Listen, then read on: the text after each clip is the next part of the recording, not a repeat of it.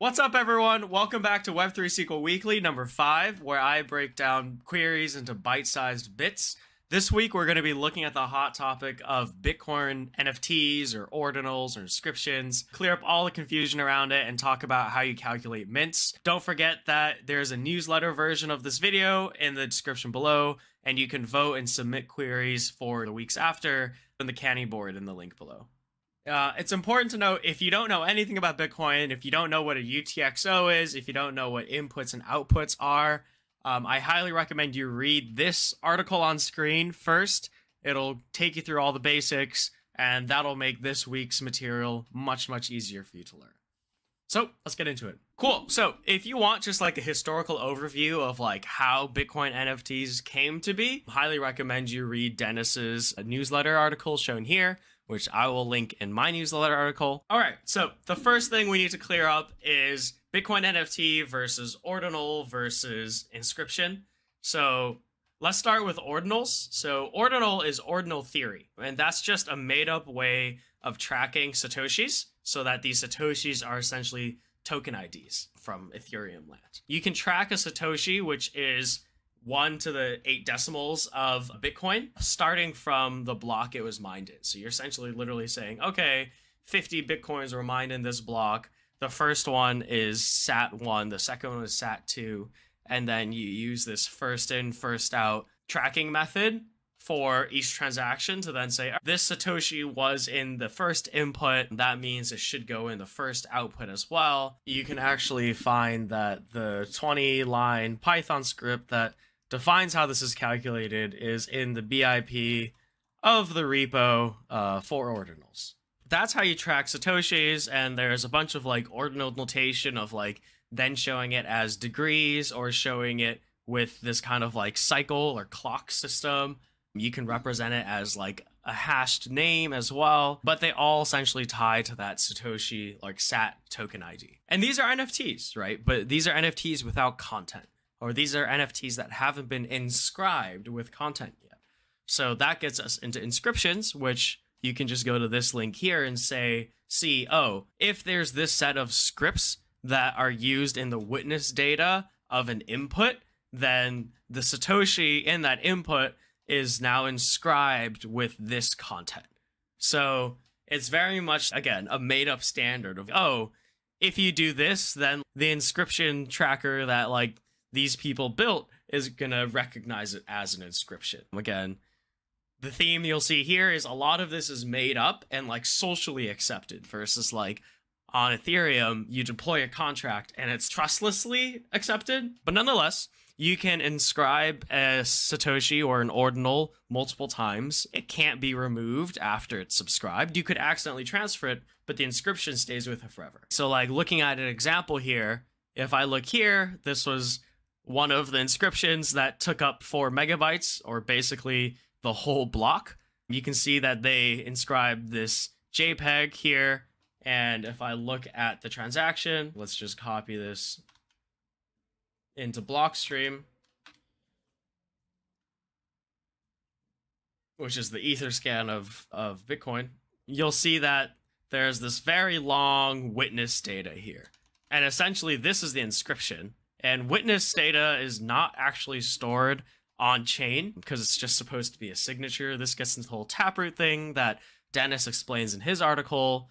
We're going to talk about how we identify this script here, because once you identify this script, then you're able to identify a mint. And I'm counting a mint as an inscription. So when an ordinal or a SAT is inscribed, that's a mint. Even if the same ordinal is inscribed twice, that's still 2 mints. That's not a single mint. So it's very important you understand this wording. All right, so without further ado, let's recreate this query. So let's get into the query. You can see it's a pretty short query, but there's actually a lot that goes behind the scenes. And let's start by just looking at an example transaction. So this was the inscription I was just showing off earlier. Let's take this ID and let's start a new query. Let's go to the Dune engine, and we're going to select all from Bitcoin transactions. where the ID equals, I remember that we add a 0x prefix just so that it works better in our database, but technically there is none. And we want where the block height is equal to here. All right, so this is the block it was mined in, but you can see there's an ID, and then this is basically already just showing us the hex. All right, better way of looking into what's going on here is if I just go to Bitcoin here and then preview the table. You'll see there's a hash, there's an ID, there's a hex, which is all the data in the transaction, and we're going to come back to that. And then there's input and output as well. So technically what we're looking for is the witness data of the input. If you checked here earlier, this is the witness data of the input. Specifically, it's the second signature, right? So this is the first signature and this is the second one. So the way we would get that is we would say, all right, I want the input, the first input, and then I want the witness data number 2. So this is going to get me this 0x20AA7 thing, which is this 200AA7 thing, right? If you want, you could select this straight out of inputs as well. This input is already nicely decoded for you and unnested, which means when a transaction has multiple inputs, there's a row per input. But we can actually cheat because we know this input data is within hex. We don't have to look at the witness data, but it's good to know mentally that witness data is where this is coming from. So what we want to recognize when this inscription is being used. So the way we can do that is we essentially want to decode when we see this set of commands, right? Because you might not know what content type is being pushed. And you definitely know what content itself is being pushed. So let's change this into hex code, right, into bytes. So the way we can do this is we can look at the opcodes, which is like the lowest level of programmability in Bitcoin, and it's used across like a large number of, and this is the Dune documentation, a large number of columns, such as like hex. Basically, it's how you program anything in Bitcoin. So if I look at the scripts here, I can see, okay, OP false is 00, right? So I'm going to start by saying 0. And the next opcode, here, let me just put these next to each other. The next opcode is OP if. All right, so if I just do an OP if search here, it's 63.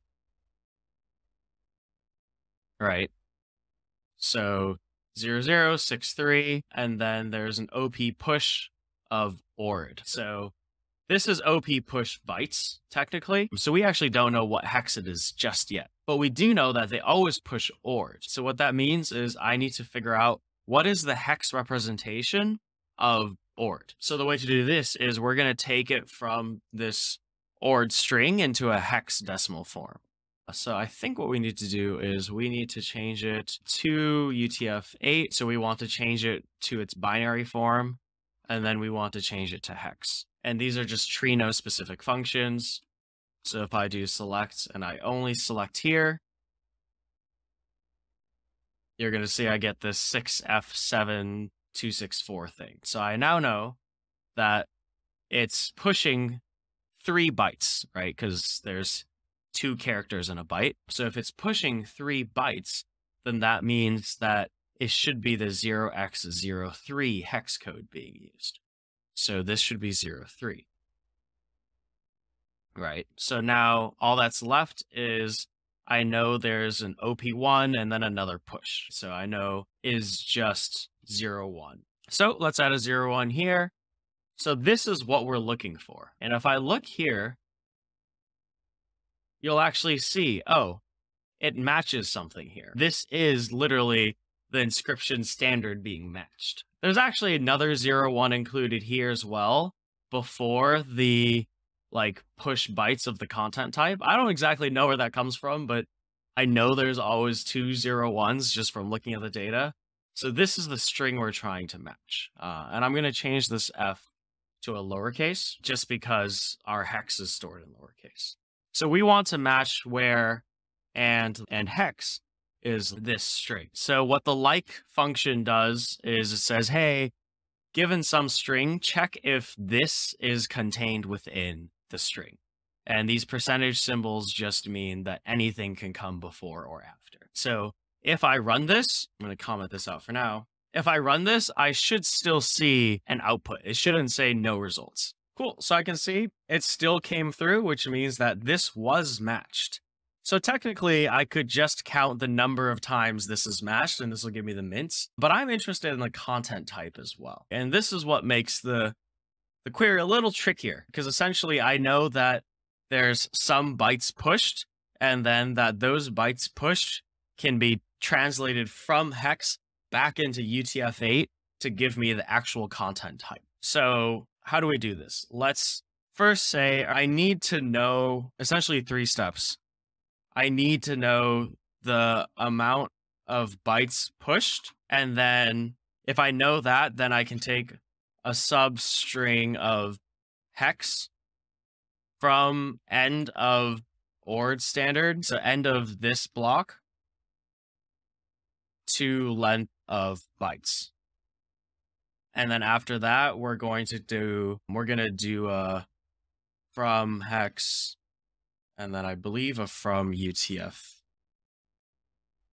Oops.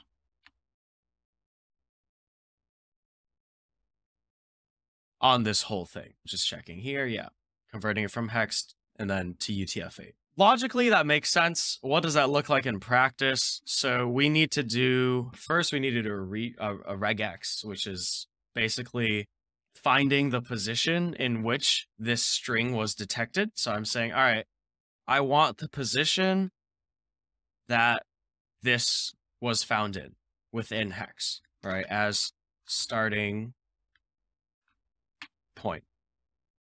So let's start with this. And you can see starting point is character number 397, but that's the start of this.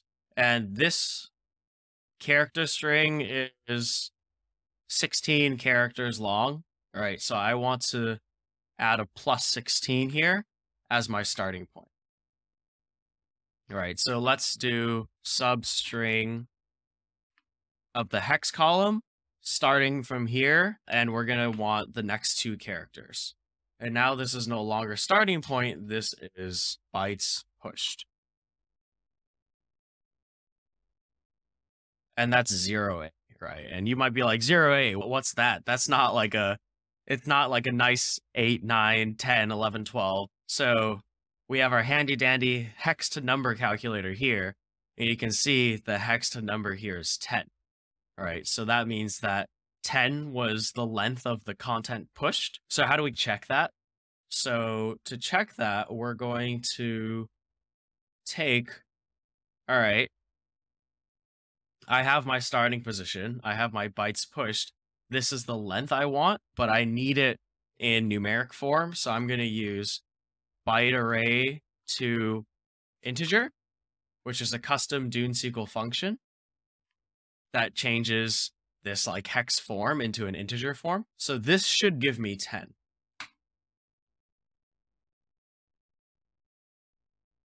Oh, we require 0x in front.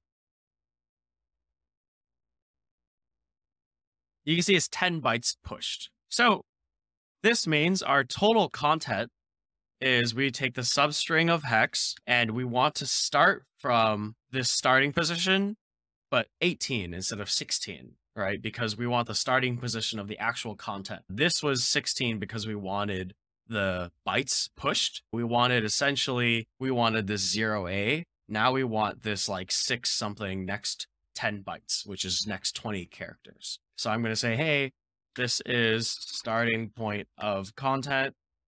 And then for this, we need to multiply by 2 to get number of characters. This is number of characters and content type. And now this is content hex. Cannot apply varchar times integer. Oh, I needed a parentheses. And what else are we missing here? Probably missing a parentheses. Is this one closed? Yeah, so that's an extra parentheses. Let's run it again. You're going to see this is our content hex, right? So this was the next 20 bytes following this. So just summarizing, we got everything up to here. We first figured out how many bytes were pushed, and that gives us the length of the content. But you'll notice that our content is in hex form. It's not in text form. So this is why we need to then convert it from hex to binary, and then we want to convert it from binary to UTF-8, which is just human readable. And you'll see we get image JPEG. So this is exactly what we wanted. Now we're basically almost done. All we need to do now is let's just do a date trunk by week of block time as week. And then this is now content type.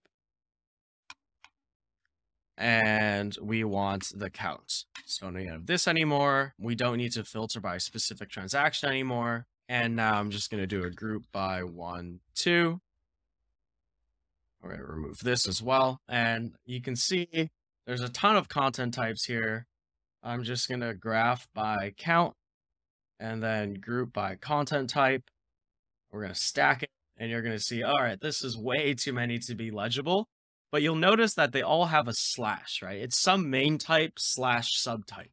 So to make this more readable, we're going to split by delimiter, right? So we're going to split everything by slash, which is then basically going to give us an array of like application, comma, JSON, for example. And we only want the first element of the array, just because this is much more human readable for us to actually interpret what's going on. Cool. So now you see the queries ran, and it's much, much cleaner now to only look at the top. There's some other queries I've made that allow you to search by all content types with subtypes. But this is essentially how you track ordinal mints or inscriptions. So if you're wondering, wow, this is very different from Ethereum analysis, it is. I think a lot of Bitcoin analysis requires you to understand what the common script pattern or standard is. And then you just have to query and be like, okay, I'm looking for this like multi-sig script standard. So I have to figure out the pattern of scripts that represent a multi-sig. And then I query for that within like the hex code of a transaction. And it gets much more complicated than that when you have multiple inputs and outputs. But ordinals are actually a fairly good introduction to like analyzing scripts on Bitcoin. So hopefully that all makes sense. You've learned now how to do basic analysis with Bitcoin data, and now what the heck people mean when they say Bitcoin NFTs or ordinals or inscriptions. Bonus question, if you can figure out how to write in SQL that like 20-line Bitcoin script earlier for tracking ordinals, please let me know. I'm still trying to figure this out if there's a way to do this in pure SQL. So this week I'm leaving it open-ended. If you figure it out, I will find some bounty to pay you. But other than that, make sure you check the newsletter. Make sure to vote and submit for next week's query, and I will see you all later.